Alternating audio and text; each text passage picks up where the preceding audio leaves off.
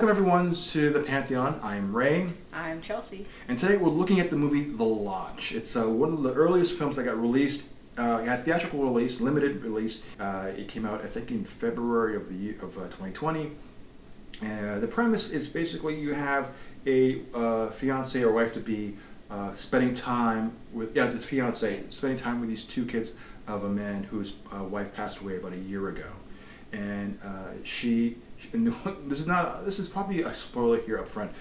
She was a patient of his a few years ago, and she's no longer a patient. They fell in love, and now it's the kids feel that she's sort of like taking the place of the mother, which is kind of a natural reaction when young kids, like you have a 8-year-old and I think a 5-year-old. I'm not sure the ages are, maybe 10 and 5, and they're just not used to having someone fill the mother's shoes. And so it's Christmas, and the father takes the family up to the lodge, and then he has to go back to work. So it's about 5 days before Christmas Eve. He'll be back Christmas Eve, and then so in those 3-4 days, the family can get together, get to know each other, and before the really holidays. And so it allows them to be isolated and to coexist. It stars Riley Keough. It's directed by an Austrian writing directors duo, Severin Fiala and Veronica Franz. The last film together was a movie called Goodnight Mother. If you've seen the trailer for this or seen the movie, it's an awesome film. This is an evolution of that film, and I don't want to give anything away, but if you like films like Funny Games, which was a film that's about home invasion, it's kind of violent. It's not that, but it's on that nerve in that vein, and this is Goodnight Mother is an evolution of what this movie is, but on a different scale. Now, how they met, I was going to tell you how they met. Okay, so Severin, he's a younger man, his babysitter was Veronica. So basically they were originally a babysitter, and that's how the relationship is. Oh. Right. So now they're writing partners and directing partners. But she was his babysitter growing up. That's wild. Yeah. So you're wondering, well, how much of that relationship of being babysitter and person who comes and the child I look after goes onto the screen, onto the script, because there is that kind of relationship of like a parental figure and these two kids. So that understanding of that dynamic is common for these two. So it's a little strange. That's weird. Yeah. So I'm like, okay, well, that has to like parlay into this. So you wonder how much of that is based on truth, and how much is just obscure. Like, there's nothing like sexual about this movie. It's just the kids and the babysitter, and how that actually kind of the parental figure and the kids.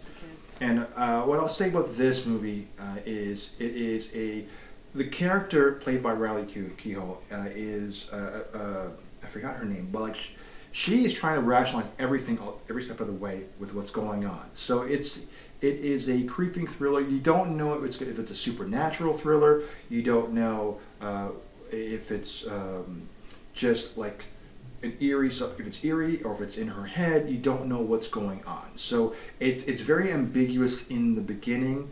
Alicia Silverstone is in the beginning of this movie, yep. And she has a shocking intro. Like it's a short. She's a kind of cameo appearance. It's very shocking, and then it gets into this film. And for me, the ending speaks volumes to how this film develops. And it's unfortunately, if you have to allow yourself to go through the narrative of this film to feel it, to understand where it's going to, like what's the point of this movie, and you realize it's in the trailer too. Like slowly but surely, she sees her father, who was a leader of a cult, of a death cult, and it's starting to play. Is she's being haunted or she's not being haunted, and then where this is leading into, and it's because it's kind of like The Shining, where you're alone in the snowy environment of the lodges, and there's no one around to help you, and it's just white, and it's kind of like a midsummer like open field area, but it's just a whiteness, and it's like the abandonment and isolation. I think the fear is in the isolation of the snow, and there's no one around to help you. And when the snow comes and the snowstorm comes in, and there's nothing to save you, like you're alone with the elements, and you're here to help save the kids, defend the kids, which is played really heavily in this film. the horror kicks in, and it's that feeling of isolation, uncertainty. It now becomes life and death, and that's a selling point of this movie. And then of course the supernatural element or the unknown, which kind of filters in, adds the added level of ratchet attention for it. So that's me selling the movie for you if you want to see it. I recommend seeing the trailer, and then you kind of understand what I'm getting at. But your thoughts? Definitely. From what I saw, I thought the kids did a tremendous job. I find that kids in scary movies naturally, it's like a gift to them, which is odd because they're children. But no, these kids did a really good job. They held their characters very well too. But I would have to give this movie another chance because I didn't really grasp onto it in the beginning. But from your selling, it definitely sounds like a movie that is a must-watch. Yeah, I told her the ending, and I'm like, okay, this is what happens in the movie. You're like, no. I'm like, yeah, you gotta watch the movie. It's like, yeah. You're like, oh, and then once you realize what the ending is or where it goes, you're like, oh my gosh, really? Like, yeah, it's like, word? Yeah, man, this is going. So yeah, so like yeah, because you don't, like, you honestly don't know.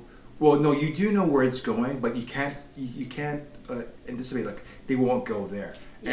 And they go there, and you're like, oh. It's like John Wick's like, oh, John Wick?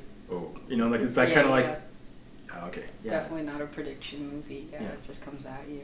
Yeah, so for me, it's a wonderful ride, and I saw this in theaters, luckily enough, and I think I was telling you before, it's like the communal feeling of those experiencing it with a group, it's more rewarding, but if you watch it on your own, it's just as good, but like, it's just, and the actors here are seasoned actors. You see these kids in a lot of movies too, but it's just it's a wonderful piece. But it is kind of like, okay, you have to understand where it's coming from. It's like Hereditary, where there is something tragic at the beginning, and so that's where I'd say that's where the Ari Aster kind of comes from. But then it kind of goes its own direction.